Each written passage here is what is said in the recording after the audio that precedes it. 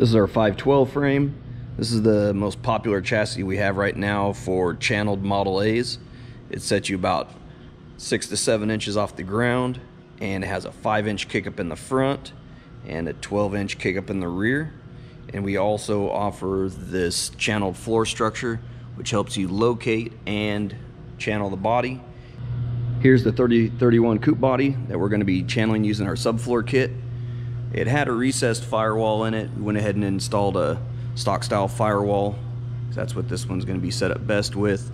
And we'll be removing most of this floor. You get to keep a decent amount of sub rail. That's what our substructure attaches to.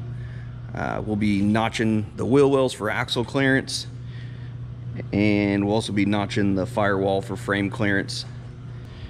Frame rail is going to come in right about through here, and our frame is about 28 3/4 of an inch wide at the firewall location, which is right about here.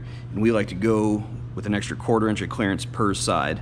So we'll go ahead and notch the firewall to 29 1/4 inches wide.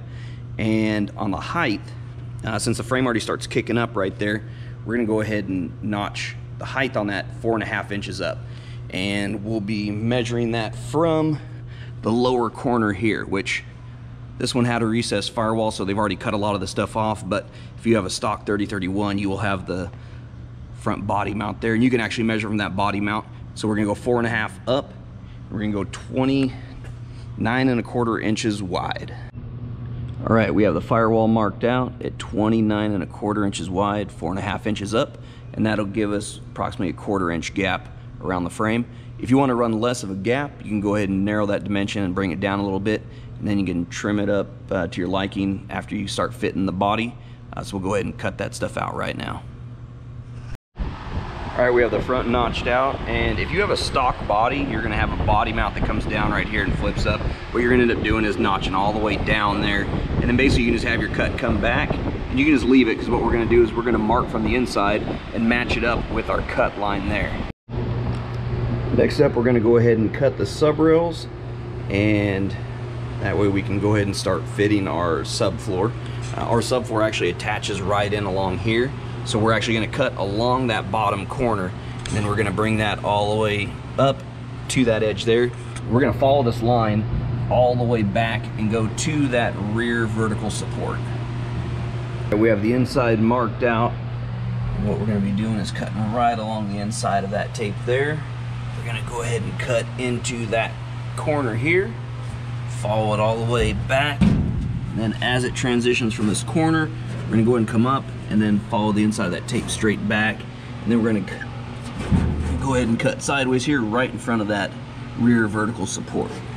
On the inside, whenever you're marking it out, what we're going to be doing is cut along this edge and follow it up here. But on this one, since they recessed the firewall, they had already taken out these floorboard brackets, and so what we recommend is actually removing them, and it'll make it a little easier. If not, if that's in there, you can see where we're going to be cutting that thing going up there to match up with this line here.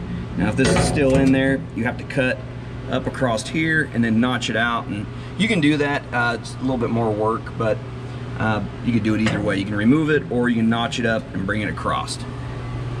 You also need to notch the B-pillar wood at the bottom. You'll want to measure 2 1/4 inches up and go ahead and cut that all the way and get that bottom chunk out. If you're going to be replacing the wood, I recommend pulling that piece now, and then whenever you reinstall the new wood, you can just shorten it up and then reinstall it.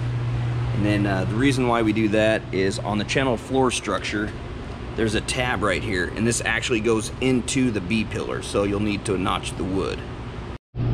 Alright, I went ahead and test fit our channeled subfloor, and you can see I've already notched the B-pillar wood, and that actually goes inside. I'm going to pull that out and you can see how that goes. And then also you can see how this lays in here with the sub rail. And next what we'll be doing is we'll actually be cutting across there and then across this seam here, and then bring it all the way to the back.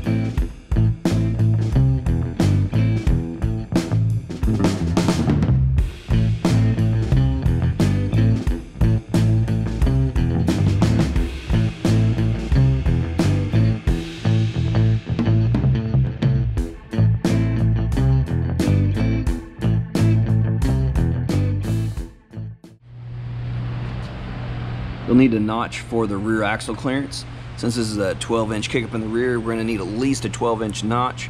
And then we give an extra ½ inch on the notch for articulation of the rear axle. So what we're going to do is we're going to notch this one 12.5 inches up. We're going to use a 4-inch hole saw, so I went ahead and punched that hole already there. That's at 10.5 inches high, so by the time we use that hole saw, it'll be at 12.5. And on the 3031 coupes, the front edge of that bead is actually the axle center. And if you're not sure where your axle center is supposed to be, if you have our structure, what you can do is you can measure from the center of your rear axle to the front edge of the structure here, and then add about 1/8 of an inch. And then you can go ahead and measure from the front edge of the body, bringing it back to the wheel well here, and then you can go ahead and mark that as your center.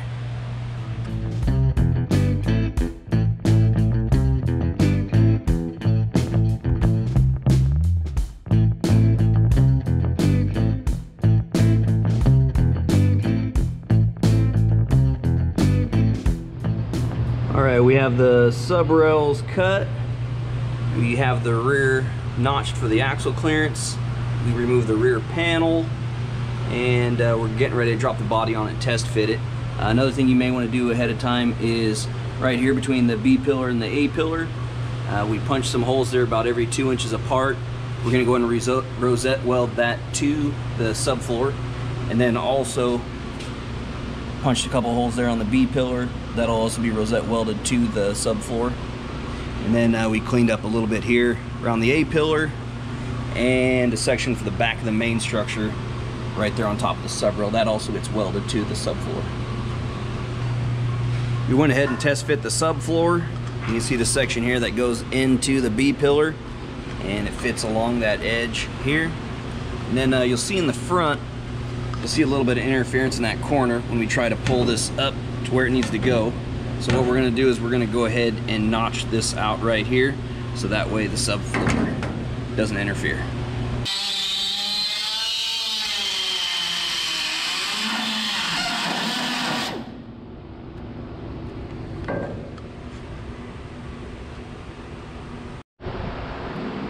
Here we have the body set over the frame, and we went ahead and started installing the subfloor setup. What we did is we went ahead and put them into place and then bolted them to the frame, and then to bring the body up to the right height and to square everything up, we ran these 2 bars across. And then the way to get it up level to where it needs to be, use a piece of 2-inch tubing and a 3/16 shim, and then clamp that in place for the front and for the rear. And then that bar keeps everything flat across. And then in the rear section, use a clamp just like that. Tacked in the subfloor, just tacked it in right there on the top on the A pillar, and then went ahead and did the 2 plug welds there on the B pillar. And next up, we'll go ahead and move to the back, and we will line the doors and trim the rear brackets. We went ahead and trimmed the tab off the front, and we went ahead and ground that tab off the rear and gave it a little extra clearance so that way it'd sit flush against there. But before we tack it in, we're going to go ahead and line the doors. The way we do that is we jack up underneath that rear cross support, and we'll go ahead and show you what it does here. So right now you can see that door is low, and go ahead and jack up the back. You can see it'll actually help align that. So once you get them aligned where you want, what you're going to want to do is come back here and then take a measurement from here to this bottom edge, and then check the other side also. And you want to get them pretty close, I'd say within a 1/16 of an inch. And then once you get those leveled and you get your doors where you like, you can go ahead and tack the rear brackets in. Another thing you want to do before you actually tack these in is pull a measurement from the bottom of the sub rails to this edge here, so that way you can level those off. That way they're both the same side to side, because they do have some flex to them. So you can get a measurement, get those where you like them, to where they both match up, and then go ahead and tack them on in. We have it up on the lift now, and you can look underneath there and you can see where we have the holes punched, and we're going to go ahead and attach that to the subfloor. And you see this side, we have it clamped and ready to weld together.